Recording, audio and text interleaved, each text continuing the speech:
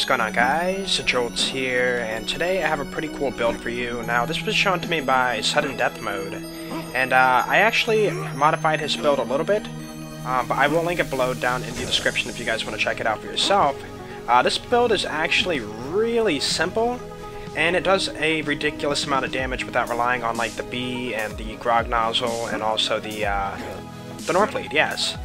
So what we're doing here is called the Javelineer Krieg, and this build basically hits for in the 100 millions every time, and you can build it up to like almost half of damage cap in no time at all. So this build is pretty straightforward. I kind of put it at its bare minimum so you guys can see the basics of this build. And now you can obviously swap this stuff out like for a blue launcher here, or you know, some other stuff here. You don't actually have to use exactly what I use, but this has the highest damage for its build. So we have here the bonus launcher, and this is a Meteor rocket launcher, and it has specific parts for a mag size of 5 while having good reload speed. And that's what we want for this build, but like I said, you can have any parts, it doesn't really matter, but this maximizes your damage. So you might also notice it is slag, and the reason why we're using slag is obviously for slagging. And also one feature that Meteor throws have is they're going to be explosive on rocket launchers. So it doesn't matter if it's a corrosive bonus launcher, it's going to do a explosive hit when you reload and throw it, which is kind of unfortunate. I kind of wish Gearbox kind of fixed that, but there's nothing you can do about that. So that's why we're using that one. And so another plus with this launcher is Meteor launchers actually don't consume ammo when you reload them. So with that in mind, we can build our Bloodlust stacks and increase our mag size. And when you reload, you're not going to consume any ammo, which is, I don't know if it's a bug, but it's been in the game since the beginning and Gearbox has never looked into it. So I don't know if they overlooked it or if they thought it was kind of a feature, I don't know. So, but that's the reason why this build is so powerful. And now we have the Rough Rider shield. This is for survivability, and also for the damage reduction and stuff. And you might think, why not use a sham for absorbing the rockets? You don't need that. This is actually important for your survivability because you can actually get your health back very easily with a couple skills, and I'll show you that in a minute. Then we have the Legendary Psycho. Now this is going to boost your mag size by quite a bit and also give you some really good skills. And now you can use the Legendary Torch or the Chaotic Good Barbarian, or Neutral, sorry, Neutral. That'll boost your mag size, but this is the best for DPS. And then we have a Blood of the Ancients. Now this is going to boost your max health and launcher ammo, and this is actually better for your DPS too, because when you actually have 100 stacks of Bloodlust, you're going to have your full magazine, or your full clip in your magazine, all 32 shots, and that means you can't reload. So you want to have more ammo than that, so you can reload at all times. And this will actually outdamage the Explosive Relic too, because you're going to have more ammo in your magazine. Then we have the Crossfire. You can use the Bouncing Bonnie or just a standard Bouncing Betty grenade that's slag. This is going to boost your Bloodlust stacks and also slag enemies, and that's important for this build. And then over here is kind of optional stuff. I have the Logan's Gun and Sham for absorbing rockets, so I can get my rockets back. But because, as you know, rockets are pretty expensive in the vendors, so you don't want to really spend all your money on that.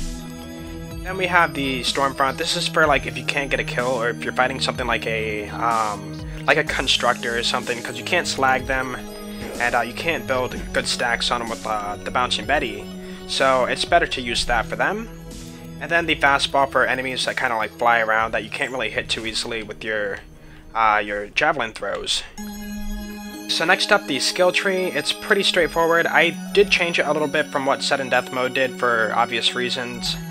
So first off, we have Blood-Filled Guns. That is the most important skill here. That's going to make your magazine size really high when you stack a lot of Bloodlust. We have Blood Twitch, which is going to give you swap speed, which is pretty nice. Bloodbath, that's going to give you grenades back when you get a kill, and also give you some extra gun damage when you get a grenade kill, which is good for this launcher. Then we have Boiling Blood for keeping your Bloodlust stacks. Nervous Blood for reload speed, obviously good. And this is a big one here, is Blood Explosion.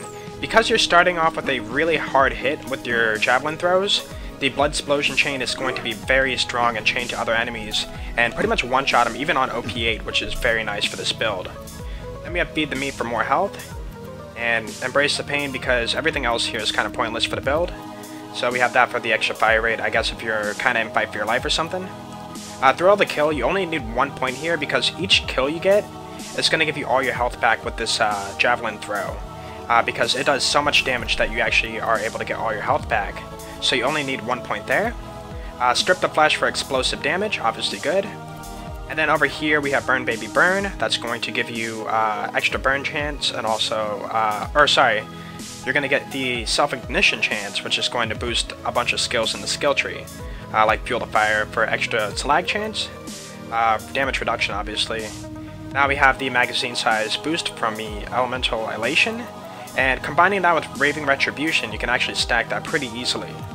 And that's going to give you more health back if your health is low. And then the final one here is the reload speed if you're on fire, so that's pretty nice too.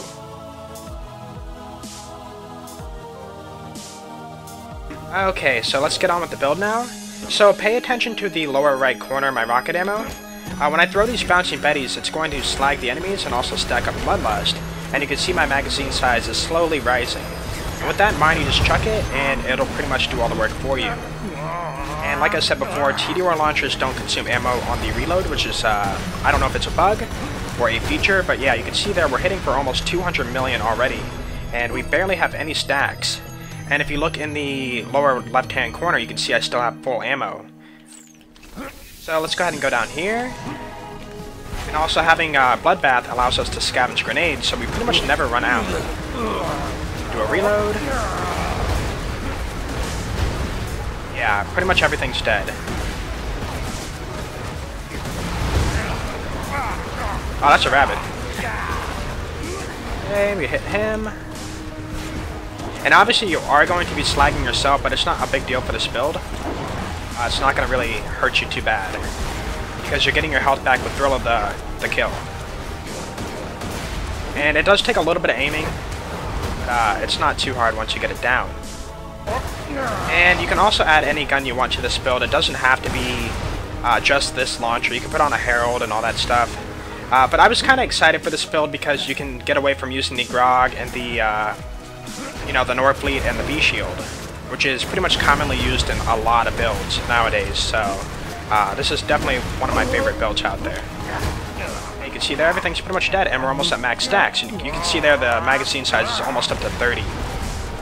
Anyways, this build is very straightforward, and it doesn't require too many items to build, so you can build it pretty early on once you're able to spec down to Blood Explosion.